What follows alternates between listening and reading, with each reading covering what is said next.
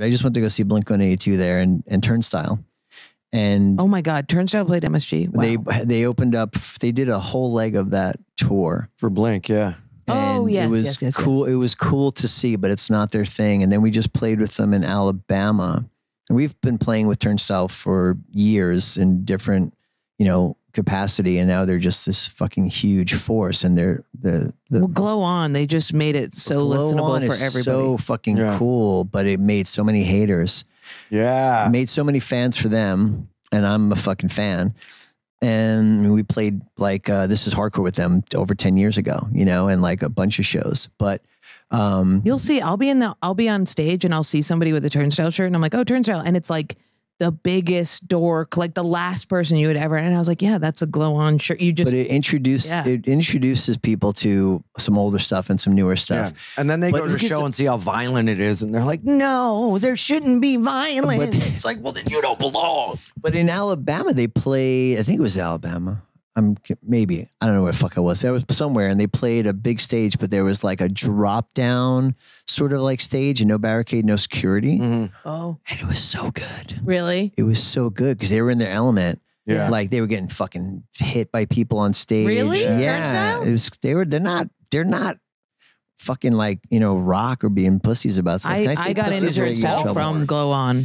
And then I went back, right? And I was like, "Oh, they are Glow On hard." is sick because the way they put it out and the way they use social media and like they did it in this really smart, and it was like little presents because it was during like COVID. Oh, that's right. That's right. That's right. They dropped it really smart. Yeah. So I was just psyched for them, like the way they changed the game. The album is every song alone, but even like some of the songs are so short and so weird and like so cool, but they're all hits. But I was very much like a Justice influence in that. Totally. Justice from Angel Trapped Dust. Under Ice. Oh, yeah. Angel Dust. Yeah.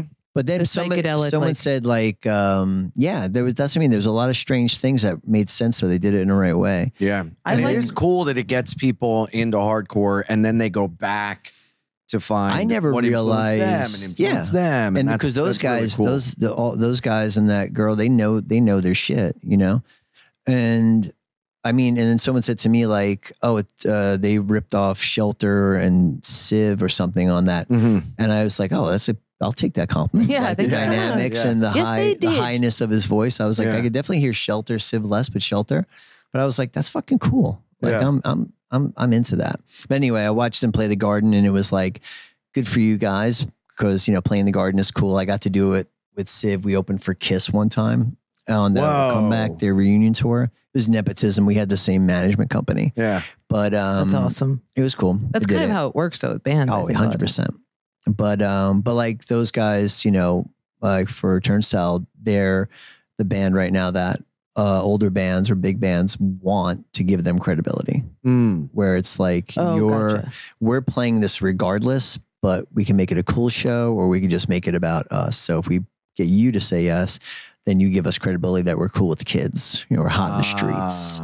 We're wearing tie-dye sweatshirts and we're doing it. So, you know what I get? You see what I'm saying?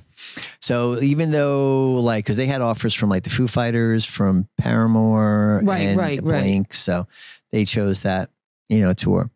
Well, they had, when we went, they had a Kulu. Have you heard of them? Ceremony, I love. Yeah. Ceremony rules. Anthony's check out Akulu because they were like I don't know. They're the least known band on that lineup, but they are so fucking good. It's crazy because I had been listening to them and I was like, oh, they're opening for Turnstile. Yeah. And we were stuck outside, couldn't get in, but you can hear them. And I was like, dude, they rip. They're really good. We were stuck outside because he got fake tickets. I got scammed on tickets. And then I got it. He goes, let's go to Turnstile. I buy my own ticket because I can foresee. I'm like, I know Ian and he's going to get scammed. So I buy my own. He's like, no, I got him. I'm like, I'm going to print mine. Yeah. And then we get there. It's like a month later and I forget I bought my own. So I'm waiting with Ian while he figures out the scam. And then I was like, you guys, I have my own ticket. And then somehow using mine, you're begging, we all got in. Yeah, we got in and kind of swindled an old security guard and like kind of gave him the rope-a-dope of like confusing him. Nice. And started juggling on a unicycle. Oh, yeah. Literally juggling. Yeah. Yeah. Yeah. Literally, I was like, well, I'm going to smoke, but my friend's out there already and they need a cigarette. So if I just go, he was like, oh, okay, you kids, just stop talking to me. Yeah. Eventually, they literally were like, I want this man away from me. Let's let him go. Yeah. And then we were at the cellar. It was a bunch of comics and we all were at the cellar the next day. Ian can't turn his head. I'm limping. Our friend, I think it was Feeney had a huge jaw thing on Shane his face. Torres couldn't move. Like all of us are just like, that was the you did good then. Yeah. It was not really for fun. everybody. I still stage dive and I'm 38. I love it. I'll never stop. But every show I just went to Blacklisted and Unbroken in Philly at the church. I think I saw a video of you stage diving. Oh, really? On your Instagram, right? Yeah, I did one with a cane at Angel Dust a while ago. Are you talking about the flip that he did at the? Didn't you go to Taking Back Sunday flip? Oh yeah. Oh, I went to that backyard show with Taking Back I think it was Sunday. Philly. I think it was Philly. Maybe I saw. Or maybe I sang the Freddie Madball part on Guilty by Association with H2O at your show. Yeah. Oh, at our show. Yeah. Cool. And then I went outside to smoke cigarettes and everybody packed in so hard for Gorilla Biscuits. I could not get through. And Smoking I was like, will get you. well, I guess I'll just stay out here. I literally watched through the window like a little kid. I was like, from I that wish I was side thing? there. Yeah. Man, that sucks. Yeah, it was so packed. It was so cool. People, it's so awesome to see everyone just get so fucking stoked on how great those you guys are. shows were fun. Yeah. I think the second night, I feel like the first night, what happens is if we do 2 nights, it's like the first night seems to be more like the older fans will get tickets faster, which is strange because like you think like younger people would be like more savvy and like quicker. But then the second night's usually like a different mix and it's a little bit more high energy. And I think that happened that night. It was just like, I think the first night I was like, I felt a little sluggish. You know, it's like that one off back. And then the second night we played with Fucked Up. And I was like, yeah, in Cold World, right? Cold World. Yeah. And those guys were killing it so hard that I kind of got like competitive. Like me and Walter were like, fuck, like can't just half-ass this shit. Like, and the dude from, we were watching, the guys from Fucked Up were like, no, you'll be fine. And I was like, trying to get in my head, like trying to make me like half step this. He's like, no, it's going to be a great show. Walter was like, yeah, he's fucking with us. I said, all right. Were they, or were they just? No, he was like he was like being like, I want to be the guy with the good. I want to have the good show. Oh, but so it was good. It was a little gamesmanship. I liked it. But we had this. It was wild. There was a girl. My uncle Mike came. He's like a deadhead. He never came before, and he was there. And there was a girl up front who we learned later was a dancer because she was sort of naked and thongy the whole show, stage diving. Yeah. Stage diving? Stage diving.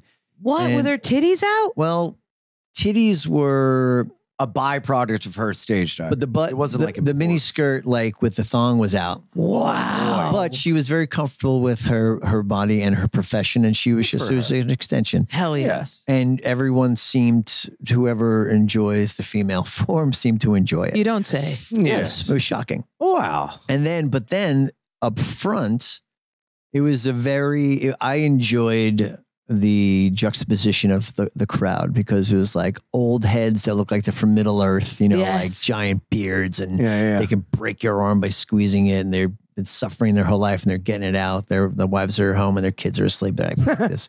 And then there was this young lady with a lot of style. And then there was I'm assuming a woman, a trans woman, but young, who was going through the transition and had her shirt off. So there was like giant bearded men, thong butts. Yes. Little new boobies. Yes. Wow. And it was all happening as I'm kind of kneeling down singing. And I was like, this is a wonderful world we're having. Right now. That's awesome. It's kind of a trip. That's so cool. And then I would turn around and we invited what we would deem our normal friends or our civilian friends we have like lake friends from our house upstate, and we had school friends, and they came. Oh, that's great. Nice. And they were standing behind the amps just like, what the fuck is going on? Yeah. And my daughter was there. So that was pretty amazing too. How old is she? 9. 9? You give her little earplugs and she just sits on. She gets earplugs and she rocks out. She was dancing. Yeah. She can 2-step it. She gets it. That's awesome. She's more of a Taylor. She's a Swiftie. Is she a little Swiftie? Yeah. But you know what? She went to go see Taylor Swift when she came to New York. No, she was singing every fucking word like her life depended on it. That's my wife was videotaping it, and she was like, I got like teary-eyed. She was singing it like she meant that shit. It's a zeitgeist. It's a whole. I'm into it. I got a shirt. I'm into it. I know every fucking word because it's all I'm allowed to listen to. But I know a couple hardcore guys have been like, get it, Taylor Swift rules. Yeah. She does, billionaire, and she puts on a fucking show and a half. Yeah, I saw her like dive into the stage. Definitely, like there was a hole in the stage, and but the stage is water. In it. Yeah, it's like water, and she dives headfirst into the water stage and disappears. It's crazy. But it's like when you have the ability to do that, it's like your imagination is the only thing that's like holding you back. So it's like, just do it. I think she's fucking cool. But but hardcore actually got that. That was a little Nepo kid that I knew. I went to his mother's house back in the day, and she was a director, and my friend was a director. I can't remember why we were there, but we were having dinner in this really beautiful Manhattan apartment, and this was her kid. He now plays guitar for Taylor Swift. Nice. And Toby from H2O hit me up because I was like, I tried a bunch of my cool guys like Travis and Steve Aoki, and I said, you got to get me into Taylor, and they were like, good luck. Really? I was like, fuck, come on, you guys. And Toby was like, I don't know. It's really tough. And then he was like, yo, Max is, and I was like, what? And then his son? No. Oh, I was like, what? No. He's like, Max got you.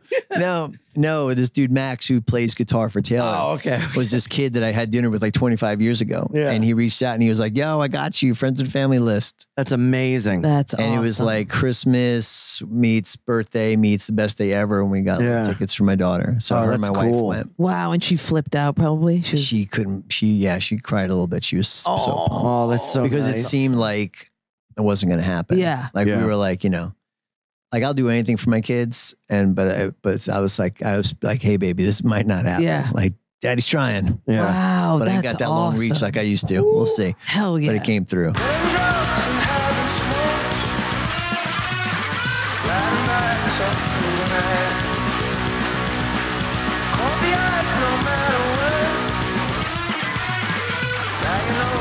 Stage diving? Stage diving. What? Were their titties out? Well,